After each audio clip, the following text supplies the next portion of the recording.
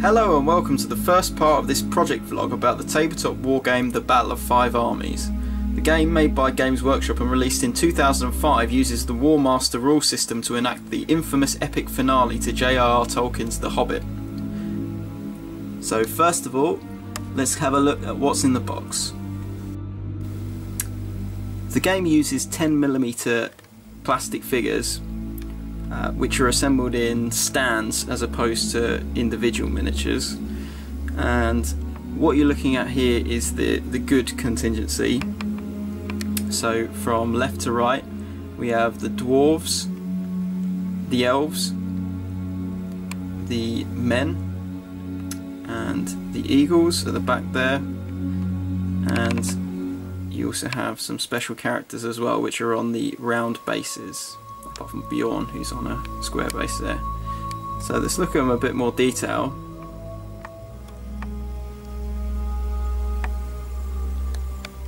So here's a nice shot of the dwarves there.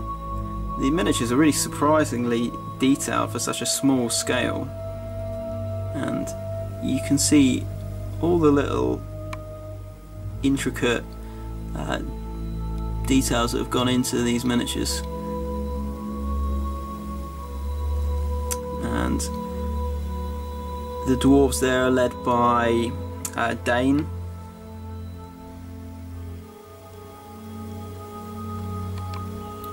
Here we have some elf spearmen, and again you can just see how crazily detailed. Oh, but if I go in too close you can't see it. But you can see just how much detail there is in these. All the fact that they've bothered to do the chainmail and the eye slits on the helmet, and some of them even have, you know, reasonably detailed faces, which is just crazy. And as you'd imagine, all these spears pointing upwards mean you keep stabbing yourself. Reminds me of the old goblin spearmen. Back from my days in Warhammer, and that must be Thranduil leading the elves there, and he also has two big units of bowmen,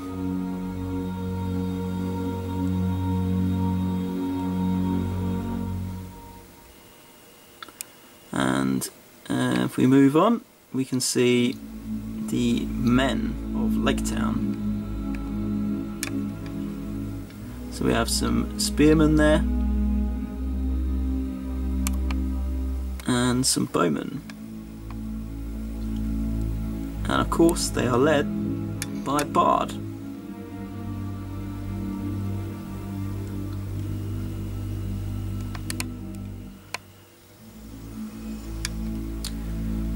And if we go right to the back, get a good look at the eagles.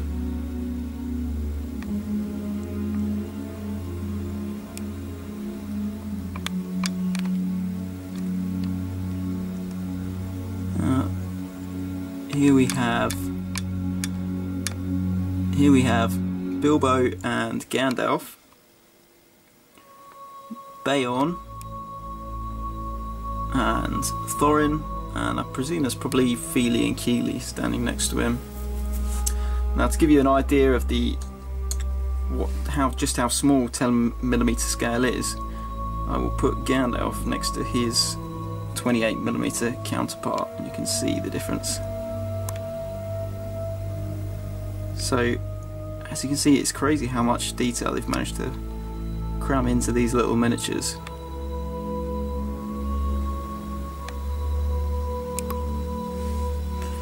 So yeah, that is the good army. Okay, so here we see the slightly less diverse but no less impressive evil army. So this is made up of wargs, warg riders, and a buttload of goblins, and a few characters at the front. But let's start by looking at the wargs over there. Again, very nice miniatures. I'm going to put them at a slight angle there so we can actually see them from a slightly better angle. very nice. They're all identical, but at this sort of scale they don't need to really look unique. They can be monopose and still look great as a unit. These are the goblins riding wargs. They're a little bit difficult to pick up on camera actually, these. If I can separate some out so you can see them a little bit better. Is that a little bit better? A little bit. So you can actually see their spears and shields there. Look at the faces on the wargs. I mean, that's quite impressive, I think.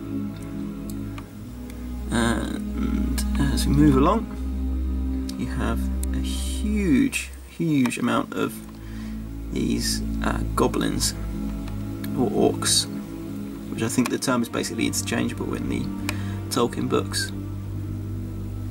And look at the fantastic graining on the shields, the different assortment of weapons, the fact that they've bothered to sculpt the eyes on the goblins. I think they look absolutely superb.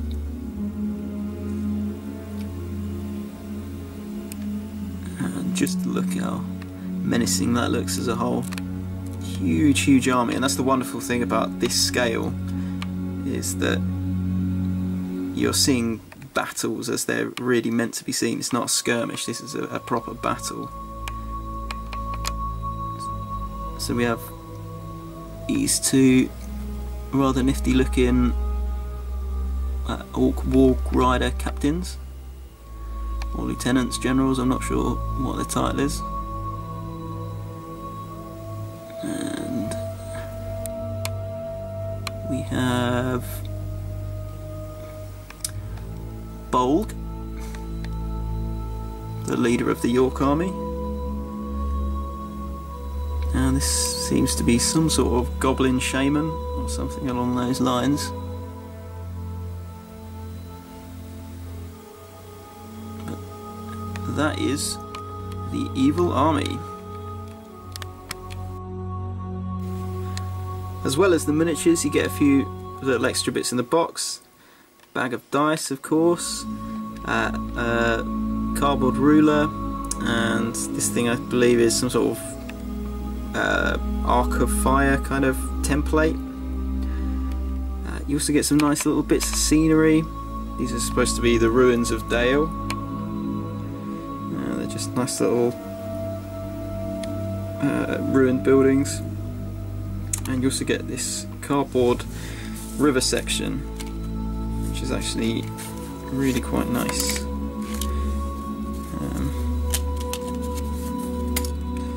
And would work quite well as a stream for a 28mm game as well, so that's actually quite useful.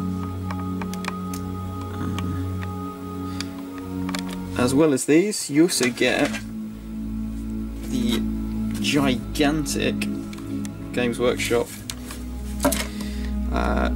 hill, and it really is absolutely giant. It's big for 28mm scale, so when you use it for 10mm scale it's even more impressive. But you actually get, you know, two parts to this, and the two parts can interlock together. It's actually just too big to get on camera here, but you can either put them side by side like that, or you can put them lengthways, and they've got these nice little sort of interconnecting slots here, so they piece together nicely. And if you have four of them, you could make a really nice sort of centerpiece hill.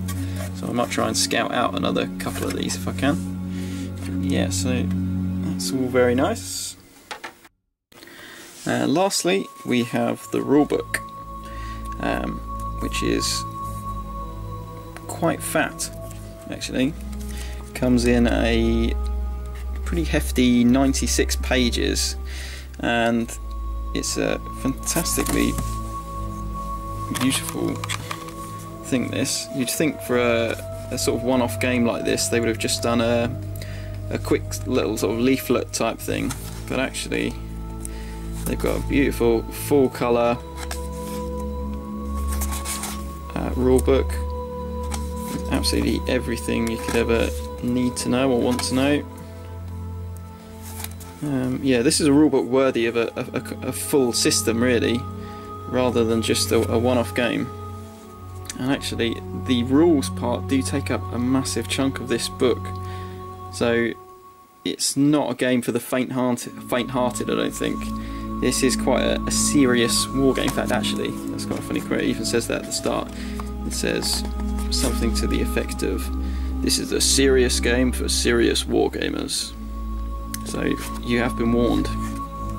Written by the ever-brilliant Rick Priestley. And you'll notice here, actually, there's plenty of pictures in here of miniatures that aren't included in the box. I say it's a standalone game, but they did release 1 or 2 extra units that you can add to this. One of which is this beautiful Smaug model there, which is really rather lovely. Apart from that, there was some Mirkwood spiders, some hill trolls, and elven cavalry, and a giant. I think there are a few different bits and bobs anyway that you can add to the armies to make them a bit more interesting. But yes, this is really quite impressive and at the same time quite daunting for a game that's supposed to be played straight out of the box. I must admit, I totally underestimated this box set. I bought it thinking, oh, this will be a rainy day project. I'll wait for the movie, wait till the movie's just about to come out, I'll whip it out, paint it all up, and it'll be fantastic. And now having seen it in the flesh and just seeing how much stuff there is and how detailed it is, I think this is a much bigger project than I originally anticipated. So I'm going to have to give this quite a lot of love and attention. I think this might be a longer term project than I originally thought. And judging by the depth and what's the word? The heft of the rulebook. There you go, that's a good word. The heft of the rulebook. I think I might have trouble actually getting people to play this with me, because it seems like the sort of thing where really you want both people to know the rules quite well. So whether or not I ever actually get to play a game of this, only time will tell. But this has been part 1 of the vlog. Next up, I'm going to have to start painting some of these. Let me know who you'd like to see first, because I may actually listen to you, because I actually have no preference whatsoever about which order I paint these in. So let me know.